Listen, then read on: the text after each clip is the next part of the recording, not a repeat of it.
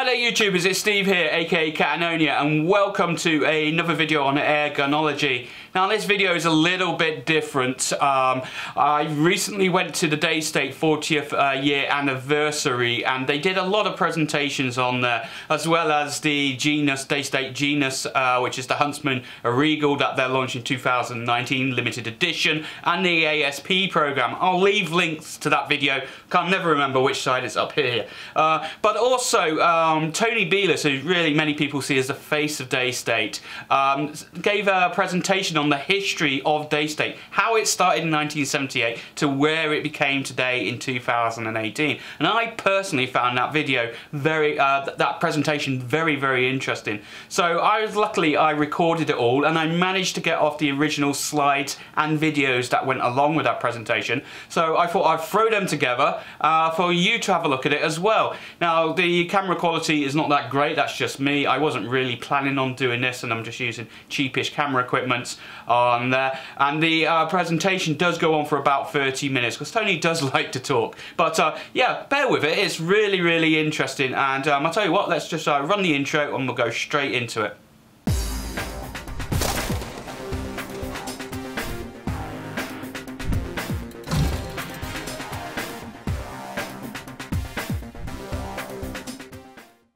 Thank you very much. So DayState, the name was picked from a list of pre-established companies. So in the old days, in the 70s, you could either think of the name yourself or you could pick something from a list, and that's pretty much how the name came about. But the company slightly goes before the name itself. So it's 40 years birthday this year, actually 23rd of October, and we're going to be running on celebrating this event for the next 12 months. So we're going to string it out a little bit. But we bought a collection of guns for you to look at and talk through and take it through. But I'm going to go through here how the company was founded and some of the milestones along the way. Really, the company was founded around a gentleman called Don Lowndes. And Don was a pretty interesting character. We have a couple of his successors here. We have his grandson, Richard. And from them, and from other anecdotal stories, we've been able to piece together for you what actually happened. It's quite difficult to find because this is in no history books, and it's been a sort of a labour of love of a few of us to find out what the history of DayState was. So there may be mistakes, and we may get a few things in the wrong order. We may simplify things to protect the innocent. But generally this is what happened. So Don was a gentleman. He was a bare-knuckle boxer. He was known as the Fighting Blacksmith. He was into conservation, and he was into air guns. He had many things that he did. Racing cars, racing motorcycles. He was in the army. There was lots of different strings to Don.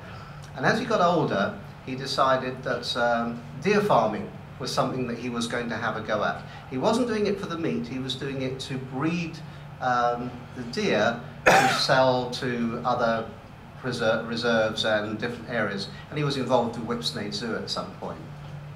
And he had a small head of deer, and one day Don was on his farm, I think it was Ridding's farm, and a deer got snagged a plastic bag on his antlers, and this put the deer really into sort of a sad state. It started going nuts, and there was nothing they could do with this deer, and it had to be shot and killed. It was quite distressing to see a beautiful animal killed for nothing. So he looked around for an effective tranquilizer gun, and unable to find one, he decided to build his own.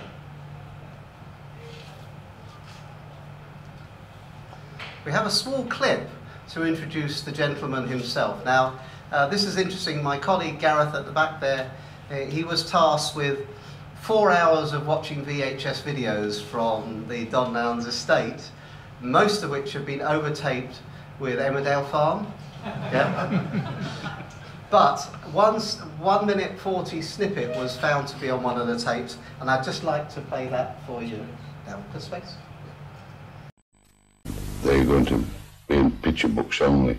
There's going to be nothing left. There's going to be no rhino. There's going to be no elephant. And poor old Jumbo is the He's the nicest animal in the jungle. The tranquilizer gun is made at Don Lowndes' factory at Stone in Staffordshire. It was invented there. It uses compressed air to fire a dart which contains a powerful drug.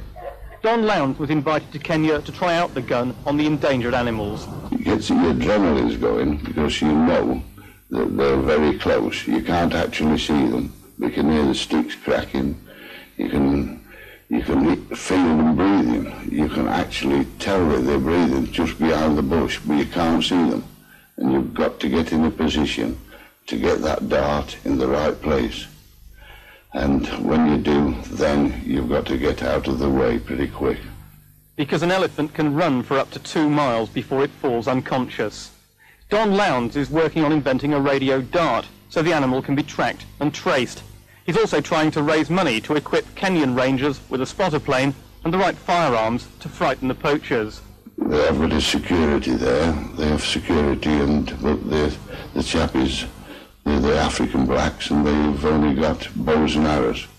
And they are facing the poachers with the machine guns. The rhino man of the Midlands has developed a successful business, saving animals by shooting them. His next target, £100,000 for the World Wildlife Fund. There we go, a little bit of an introduction to the man himself. Don, this video was taken, I suppose, about 10 years really after the initial events we're talking about. And what he did was he started to make a few tranquilizer guns basically based on a Sheridan pump-up rifle. The Sheridan Blue Streak in particular was used as the base rifle, and he started making his own tranquilizer rifle based on the Sheridan, and indeed he did an airgun version, and we have one here somewhere in our collection at the back of what we call the prototype gun, gun number 1. And that is clearly a Sheridan based rifle where you pump the fore end, I think about 5 or 6 strokes to get it up to a reasonable amount of power, and load your single pellet and off you go. And the tranquilizer gun version of this was usually called the Sportsman. And the slide here shows a tranquilizer Sportsman and the air rifle version of the Sportsman. Now, Don really did these himself, but he had a tendency to use skilled people wherever he found them. He seemed to be a very convincing character. And so he was going around finding people who could really work for him, making these parts, and then he was the salesman. He was the catalyst that pulled it really together, more than the gunsmith, although he had the skills to do it. And he started to look around to see what he could do. And he went to a number of people to see if he could get investment. He went to a number of people to see if he could get their involvement.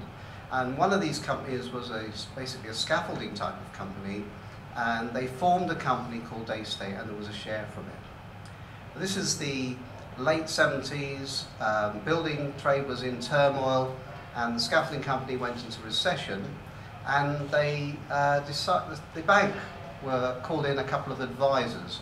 And these advisors were a gentleman called Kim Gibbon and Mike Seddon. And they were called in to have a look at this failing scaffolding company, and they decided there was nothing they could do about it. But what's this share they found in the drawer with the word DayState on it? And they had a look at that, and they decided to invest in it. They invested in it, they built a factory, and the factory was in Stone in Staffordshire. All the time, they were putting together more development rifles. They matched up with a guy called Joe Wilkins, and also his young son, Steve Wilkins, and they were working on an air system which went underneath the barrel, possibly based on a Japanese design, but they were able to use the air cylinders they were getting from Ken and Mike to create another rifle which they called the DayState Huntsman. And the picture here is an interesting one because they were also doing a tranquilizer gun version, and they had the tranquilizer Huntsmans and the air Huntsmans, and this is a picture of a tranquilizer base with an air gun top, so it's a hybrid between the two. Whether they were all made that way, we don't know, because this is the only one we've ever seen. And we've got it here for you to have a look at. But they were certainly developing, still keeping going on the tranquilizing, which I think was probably by this point Don's main interest, while the airgun side was being more developed at the factory in Stone for a commercial application. The original logo was a dart sticking out of the crosshair, but that was soon developed as we joined Europe with stars around the outside, and the more familiar logo that you see today was born. But the initial one was a dart sticking out logo, and you do come across collection rifles with a dart still on the breech block. Well, the LR90s were done with a dart at the side. Here is the factory in Newcastle Street in Stoke. It's still there today. It's opposite the car wash where we get our cars cleaned. And it's now up for rent if somebody wants to reopen it. And it was part of the Jules Brewery. As the Jules Brewery moved out of Stone, the company moved in, and it had a factory behind. This is the roadside that runs up Newcastle Street into Stone in Staffordshire. And on the other side, the far side you can't see, is the canal. The loft area you can see was where they had ranges, and they had a small target frame in there where they were able to test rifles at short range, and including the tranquilizer guns. In fact, there's a story of testing a tranquilizer gun where they were firing at a screen, and the dart hit the frame, ricocheted straight through the window and straight out over onto the canal. And when they went down to the canal to see what had happened, they found the dart sticking out of the side of a canal barge. So they had to wait until it was dark to creep out there and go and get their dart back.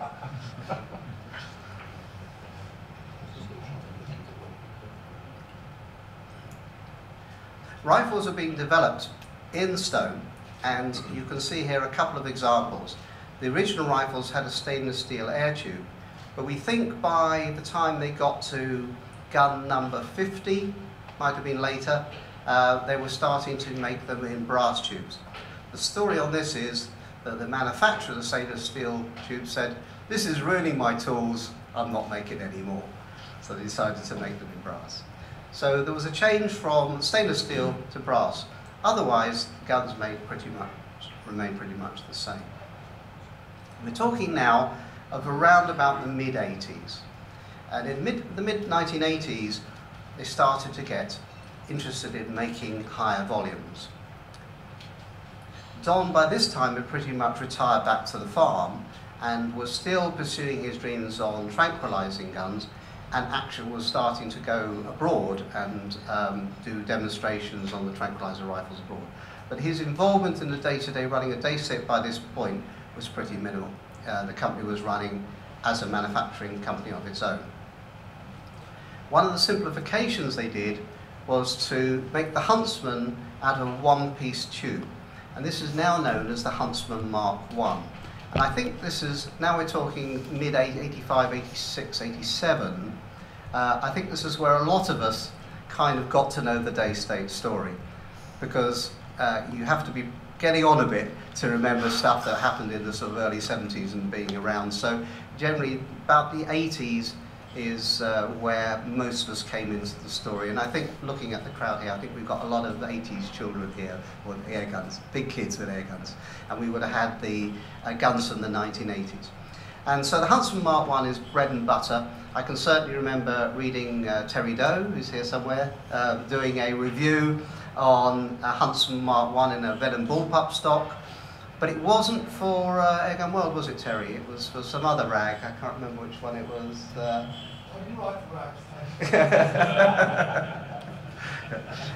So a lot of us have been involved in the Huntsman Mark I. And the Huntsman Mark I was a simplification of the original Huntsman, which was an expensive rifle to produce.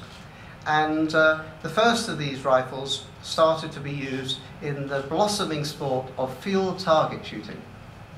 And this particular version is the Huntsman Field Target Rifle Custom, Huntsman FTR Custom. And this had this beautiful stock. The very first ones had that, what I call a Queen Anne front, from like a Queen Anne chair. Later on they slimmed that down to snorkel.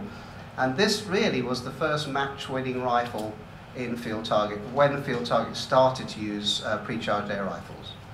I remember the story at the time with pre-charged air rifles was that Ken was trawling them around the shops trying to get them to buy them, and they were told they were £250 at a time when a Varrock HW77 would cost you £80 new, and they would say they're how much, and you need what to fill them? Go away. Air bottle, pumps, £250 gun, nobody was interested. And then a gentleman named Barry McClaw started to win every field target match with one of these rifles. And they asked the same question. They're how much and what do you need to fill them? It was, once you start to win, the emphasis got changed. And this is the rifle that took it forward and really got put DayState on the map. And it also spurned some clones. Noticeably the Air Arms Shamal was, by this point, Air Arms had noticed that DayState were doing very well with their pre-charge and felt they wanted to get in on the act. And Air Arms then joined the party and started doing first of all the Air Arms Shamal and then later on the MJR. But DayState had more sort of strings to its bow than just air guns, so it did allow itself to diversify into other products. And two of the products it went into was paintball, which at that point was mostly CO2. And DayState pioneered the air system really for paintball guns. First of all in an English caliber, and then later on in the American, I think it's 680 caliber. And they did several paintball markers, as they're known, and two of them are on screen. The Sam Patriot, which was the first one, and later a paintball marker called the TFX 2000s. And we have, I think, a Sam Patriot here behind for you to have a look at. Top left is, or top right for you, is the, sorry, top left for you, is the Excalibur. And this is a 5-shot propellant powered, so not an air gun for once. And this was a contract with a company for ML Lifeguard who commissioned DayState to design a multi-shot riot gun. Originally they were called non-lethal, and then when a few people got killed by accidents, they became known as less lethal. Yeah? And that term has stuck and is still used to this day. And these less lethal guns were very crude. A 5-shot rubber bullet gun that basically blasted you off your feet if you got too close, and if you were still standing, you fired a few more times until eventually they fell over. Yes? Do you remember us test firing one of those, Tony? Yes, Derek, I do remember you test firing one, hitting a cow, I remember. Yeah. Yeah. With smoke, it wasn't a rubber bullet. Yeah. Yeah. And so we've got the Excalibur was put into production at DayState, and DayState felt that it was going to make it its fortune with this rifle, but it wasn't to be. The world market moved away. So it went back to air guns. And two of the air guns it went back to was a lightweight version of the Huntsman, called the Huntsman Mark II. One of the more interesting things was that the crossover of the Mark II was gradual, so you do find Mark I bases and Mark II breech blocks, etc. No parts get wasted. And then they did a lightweight version called the LR90. There had been an attempt to make a lightweight rifle early on in DayState's career, mostly for Ken, who needed a lightweight rifle to shoot with, so a few handmade ones were made, and we have one of those at the back. But the LR90 was the production version, using an inch tube. And it was probably the most successful inch tube gun that DayState's ever been involved with. Generally inch tube guns don't sell, but this one did. Now we're getting into, for me, what is the modern era. The top rifle is a rifle called a DayState 2000, and this is DayState pioneering air regulators. In 1992, they called the DayState 2000, and this is an air reservoir gun, air reservoir with a regulator. And they went to a consultancy firm who did regulators for the fire brigade, and they helped, this company helped them to design regulators. But actual fact, it ended up being reversed. DayState ended up designing the regulators for the fire brigade company because they couldn't get it right. So they ended up with a fantastic regulator in the DayState 2000. That was the first regulated guns really commercially. Air Arms had done a couple in 87, 88, and then DayState did its own version in 92. Below that is the DayState Mirage, a super lightweight gun using extruded aluminium air cylinder. that I seem to remember was £10 per inch in cost, and that's in 1990. And the Mirage was a light, even lightweight version of the LR90, which is LR lightweight rifle. And we have a Mirage at the back with its aluminium tube. It had a tendency to zero shift, and the factory was nicknamed the Meringue because it used to bend so much. But when they were good, they were extremely good rifles, but it didn't stay in production for too long. At this point, the factory had moved from its premises in Newcastle Street and had moved to Birch House Lane. The company had been basically sold to a gentleman called Gary Saunders, and he, with his Rowe Engineering Company that had made parts for DayState, brought it into the building in Birch House Lane. And there was a 4-acre site, and the buildings were built, and there was a purpose-built factory for DayState that wove in and out of the Rowe Engineering factory, which made the parts. So for once, the parts were all made pretty much in the same premises. And the pictures show progression. The bottom right picture shows the factory entrance. Bottom left shows the Mark III, the electronic rifles, which were now just becoming into production. And development with David Snook and Steve Harper allowed DayState to develop the electronic rifles. And the top picture is an interesting picture, and it shows what DayState had to do when it was shipping to Airguns of Arizona, because there wasn't room in the factory for the shipments by this point, so they had to assemble the shipments in the car park. And if the lorry didn't turn up or it rained, they had to disassemble and take it back in again until the lorry came back up. So they were desperately short of space, even by this point. Other rifles of note is the Air Ranger. So with bottom rifle is the prototype Air Ranger with a laminate stock. By this time, DayState had matched up with stock maestro Gary Kane, and he developed the stock for the Air Ranger. Top is an interesting version of the Air Ranger called the Air Ranger Extreme, which was an 80 foot-pound 2.2 caliber air rifle, pre-charged air rifle. 80 foot-pounds, not that common in 2.2, and yet they were doing that in sort of, by now, sort of 2003, 2004. And the Air Ranger 80 was a very interesting gun. The first prototype one I remember had a problem with a breech bolt, so they had to upgrade the breech bolt to 2.5 standard after one of the prototypes shot the breech bolt over the firear's shoulder and into the tree behind. So then maybe we need to beef that bit up a little bit. The power was so extreme. So the development of that was quite interesting.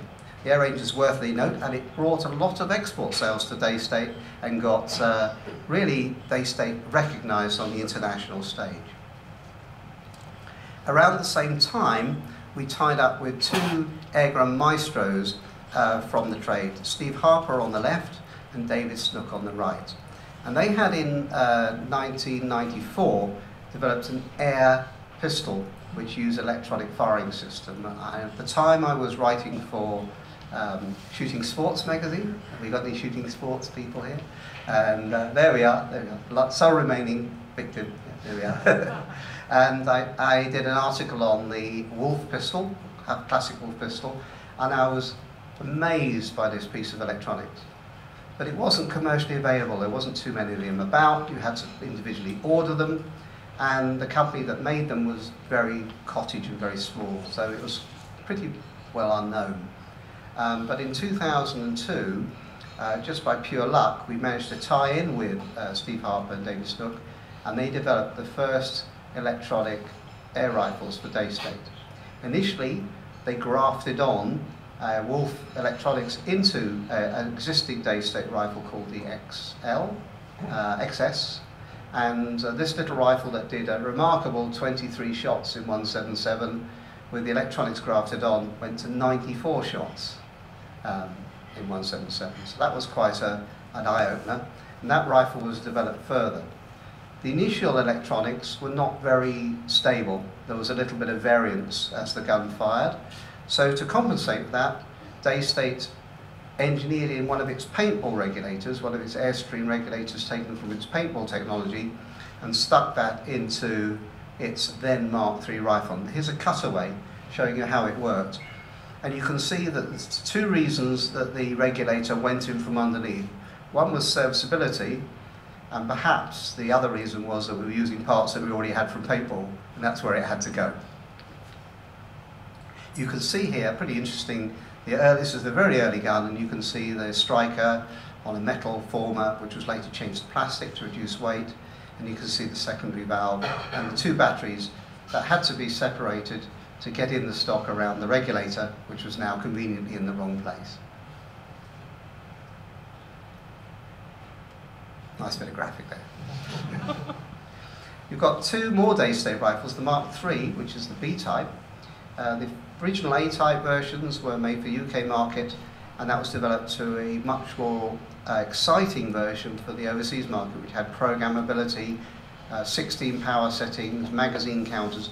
They were all built into these early rifles in 2003, and we developed an Air Wolf version. That is an Air Ranger with electronics stuck on it.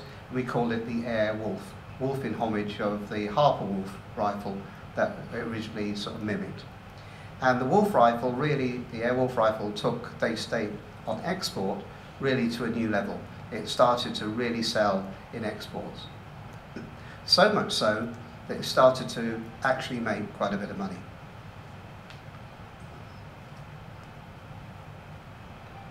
The next development was an interesting one in 2007, where in 2003 we had been working on an air regulator which was electronically controlled, but they were originally hand mapped. So you fired the rifle, bang, you then turned the power up to 11.5 foot-pounds, you wrote down the settings, and then you fired it again, bang. You turned the power up to 11.5 foot-pounds, and you wrote down the settings. And after you've done that a couple of hundred times, you then had a map, so you could program the gun at a certain pressure, it fired at this, at second pressure, it fired at this, and so on. And in 2003 we were doing guns by hand. It took about 2 weeks to do a gun, but it proved the concept of mapping each shot at each power.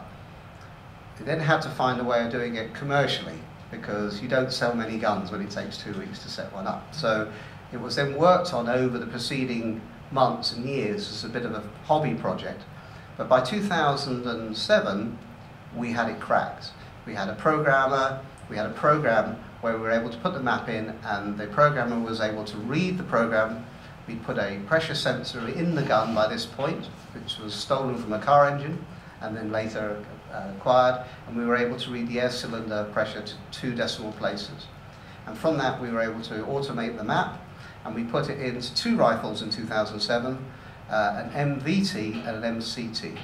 MVT stands for Map Velocity Technology, and MCT is Map Compensated Technology. They came out at the same time, and we thought the velocity one was going to be the way to go. And on the velocity one we had a chronograph built in the muzzle. So as the pellet exited the barrel, the chronograph read the speed of the pellet and it corrected the microprocessor at the back. So it had a map in there, but it was corrected on every shot. But it's only as good as the pellets, and it would tend to hunt one way or the other. And lead dust would also cause us problems. And we spent a good couple of years chasing those things around the country, and they used to come back a lot. So by the end of 2008, 2009, we'd pretty much decided that MVT needed a lot more development, and we carried developing the MCT process. And 2008 really onwards was the time we developed the MCT, where we didn't need the chronograph. The company hadn't forgotten about its tranquilizer gun basis, and you can see here are the last 2 tranquilizer guns really made by DayState. Top left is an Air Ranger Mark II, which is a mechanical tranquilizer gun, uses a plunger and pistol assembly, using a chassis really from a QC2.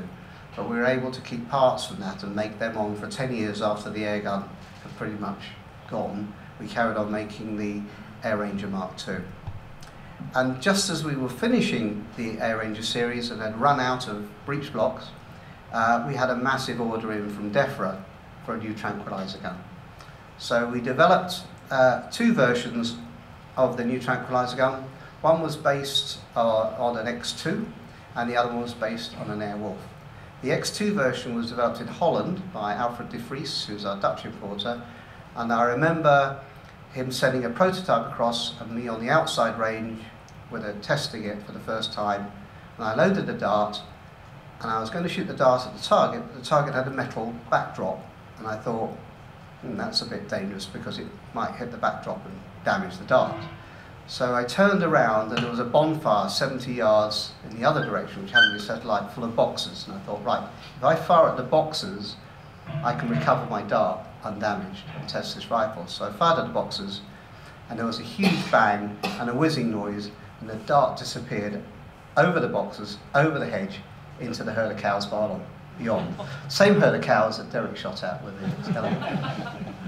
So I rang him up from the car park and said, it's a little bit too powerful. The idea is to stun the animal, not blast a hole straight through it. And he said, Tony, in his Dutch accent, you need to use the low power spring. What spring has it got in it? I said, the spring it came in with the gun. He said, that is the low power spring. So we then developed a second version, which was the Airwolf, where we were able to turn the power down electronically, and we have one of those on the table behind you. You can have a look at that. The tranquilizer guns do somewhere between 80 and 150, 180 foot-pounds at a push. So there's a fair bit of energy in them. They're using a 13mm barrel, so there's a little bit of air space for the air to expand into. And the darts are heavy, so you get a lot of energy from that as well. So you do not want to be hit by one of these. You can certainly shoot them. The small ones, the early ones, would shoot 40, 50 yards, but the later ones, such as this Sandman, as we named it, will shoot out to about 80 yards.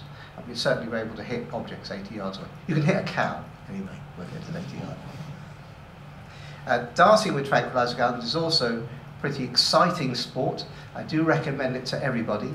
You have to track an animal through mud and slime in your wellies with a tranquilizer gun, knowing that when you've shot it, it's likely to come after you for several minutes until the drugs take effect. You can't use too much drugs because you kill the animal. You can't use too little because it won't have the desired effect. And you need to tranquilize it to the point where it's subdued but not fallen over, because trying to move half-a-ton cow on your own is not the easiest thing to do. So it's a pretty interesting sport, and you have to shoot it in the right place just to make sure. So it's a worthy sport. I hope some of you take it up. I put this slide in here because it's moi, when I'm a little bit younger, with the first of the huntsmen, current type of huntsmans, with Angie and Lynn from the factory, at the old factory. And this is the first huntsman of the modern era. Huntsman's a noticeable name that DayState's been using really since the beginning, and we've always generally kept one going. And this version we have now, which is on the right page there, is the 7th version of it, and it's the Huntsman Regal. And the stock now is made by Minelli, beautiful crafted walnut stock, and now it has a humour air regulator in it as well. So the Huntsman's been with us all the way through. And of course, where is the Huntsman? It's behind you on the table to have a look at. By this point, the company had been taken over by Mauro Marocchi, and he was very excited to put investment and design into the company.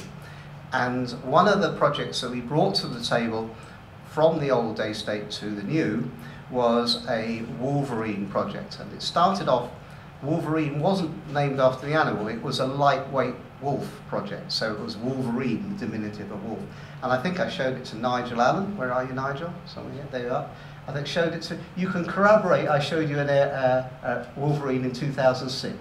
Yeah. So we did actually have a prototype of one really early on. But when Mauro got involved and Diana Group was formed, we sent that across to Italy and they developed it further. They did remarkable things with it. One of the developments was an indexing pin system developed by Steve Harper. So the brief for Steve was, Steve, I need an indexing pin that stops double loading, that costs nothing to produce and will work in electronic and DayState rifles. What's your ideas? And he went, oh, thanks, I'll have a think about it. And then we got a phone call one day and said, I woke up this morning, I've done it, you need to come up and have a look at it. And he developed the indexing system, which has one moving part, works in the electronic day states and the mechanical day states. And it's the fantastic indexing pin system used in the Wolverine. But when we were developing it, it came up too fast. And the magazines, I think the maximum we ever saw out of the magazine, survival rate on magazines was about 2,000 shots, and then it fell apart.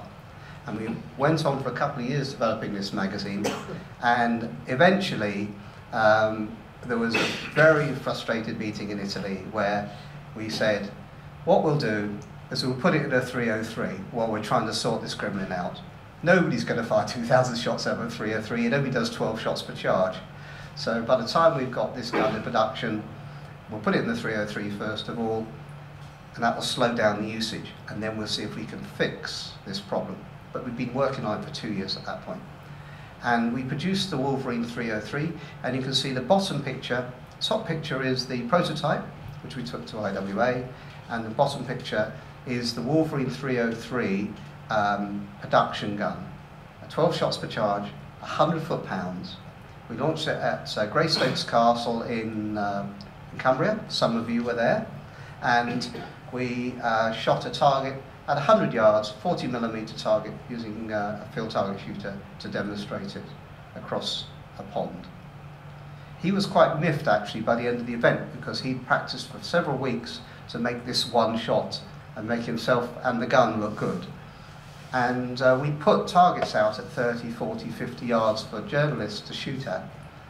And of course, they wanted to have a go at the 100 meters, 100-yard target. So they did and hit it. And he was, no, don't like this. So at the end of the match, he picked the rifle up and shot it down standing, and then walked away. But that was the Wolverine 303, a 303 caliber airgun, 100 foot-pounds, pioneered by DayState.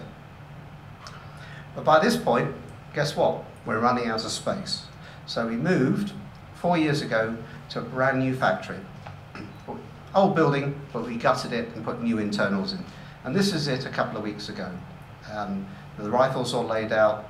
The factory, now the biggest factory DayState's ever had, and with components coming in from sub-suppliers, as is the modern way, and assembled at our premises, still in Staffordshire, and still 6 miles from Birch House Lane, and probably 30 miles from the farm where it all started. I put in a couple of other slides here. David Stuck was going to be doing a presentation on the electronics, but unfortunately he's not well, so I just thought I'd put a few slides in of there. You can see the top left is the testing of the conformal testing that we have to do for electronic emissions on the electronic air guns. Yes, we have to do all that as well.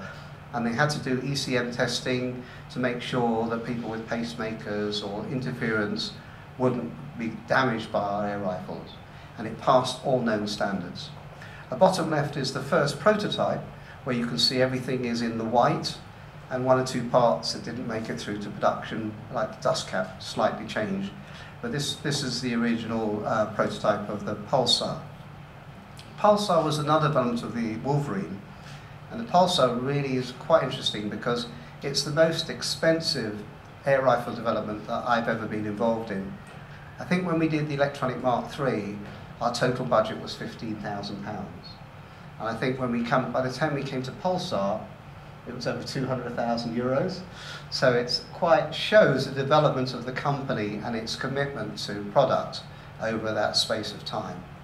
And you can see, for those of you interested, that we've removed the side plate of a Pulsar electronics. They're encased in a waterproof box, and then you can see the 3 capacitors which take up less room and give us more power to feed the electronics. And the Pulsar truly was a revolution in itself. We did a mechanical version called the Renegade, and of course, where have we got these? They're at the back for you to have a look at.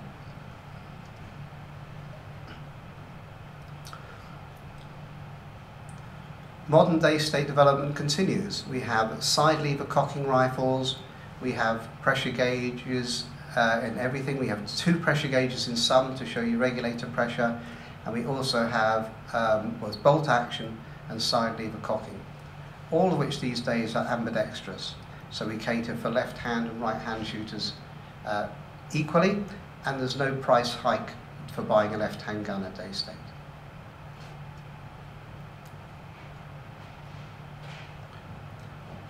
And this really takes us on to really the most modern rifle of them all, the Red Wolf. And we developed the Red Wolf really over the last few years, and it was launched late last year, early this year. And the Red Wolf takes all the electronics of the Pulsar and matches them to the Wolverine mechanical system to produce a conventional layout electronic rifle. And I'm fair to say this is one of the most exciting rifles that we've produced, and also one of the best selling. It's just gone extremely well. Originally it was designed for a walnut stock. We did a limited edition of 200 in the series Rosso, and they were went out earlier this year, followed by a reverse stock version, which we thought we would put into the range just to see if anybody wanted it after the series Rosso. I think that's now 90% of the Red Wolf's sales are that stock. So very popular rifle. So it's about a year since it came out. We've got them in the shops at the middle part of this year, and we took a whole series of them to the Extreme Bench Rest in Arizona a couple of months ago. And it's fair to say the Red Wolf dominated of all the rifles there. In the picture you can see a number of shooters. Of note is on the left is our champion shot, whose rifle, Michael Vent, we've put a replica at the back for you to have a look at and take you through. It's a 50 foot-pound electronic air rifle with no cocking effort, electronic trigger, and it pretty much won everything. So please have a look at that. And that concludes my presentation on DayState. Is there any questions on the history of DayState before I hand over to my Managing Director, who will take you through our special announcement? Hopefully you liked that. So I found that extremely interesting to see how DayState started, and it started all basically from tranquilizer darts. You know, I thought that was great, and what Tony doesn't know about air rifles, yeah, it's not even worth talking about. But anyway, hopefully you liked that video. I found it personally very interesting. Check out the other videos. If you're not a member here, hit that subscribe button, leave some comments down below. Also check the video description, because in there I've got my Amazon links in there where you can check out everything that I've reviewed, in case you're interested in it as well. And like I said, if you haven't subscribed already, please hit that subscribe button, and see you on the Facebook groups, and have a good time, and I'll see you on the next video.